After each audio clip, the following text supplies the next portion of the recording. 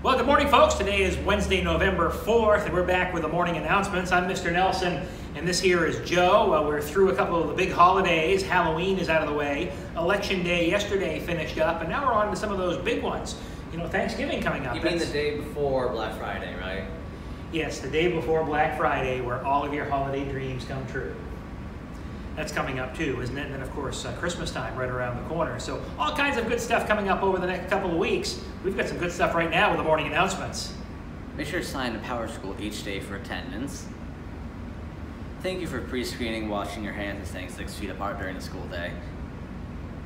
Please also to make sure to be wearing your mask properly with it covering your nose and mouth.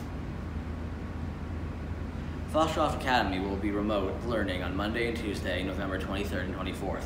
This is due to working on the air handling units on the 3rd floor. It is hunting season, so make sure to wear orange out in the woods. Wednesday, November 11th is Veterans Day. There will be no in-person or remote learning that day. Attention seniors, this one is for you.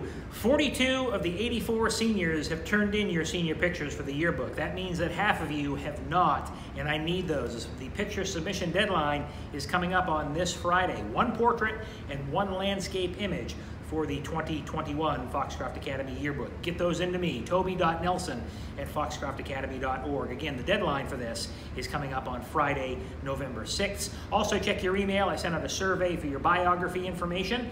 Fill that out, get it back to me, and that'll go in the yearbook as well. A reminder to all students to please be entering the parking lot with caution, especially during drop-off. And Life Touch will be here on Monday, November 9th and Thursday, November 12th. To take picture retakes. Any students who have not been photographed already must be photographed for their student ID.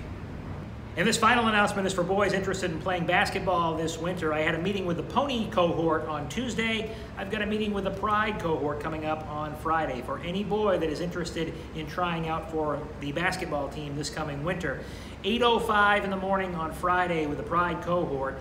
We'll be in the gym lobby. Just meet me there. We'll talk about a few things. I go over some things that we know, some things that we don't. But if you're interested in playing basketball, stop by on a Friday morning. If you can't make it or miss the meeting, just stop by my office and I'll give you the information right there. So those are the morning announcements for this Wednesday, November 4th. I know it's dark outside in the morning. It's dark outside at night. The time change really affecting me. I want to go to bed earlier. I want to wake up earlier. Joe, has it affected your life at all? No, any hour of the day, I still hate being here. Well, at least you do it with a smile on your face. He's Joe. I'm Mr. Nelson. We'll see you next week.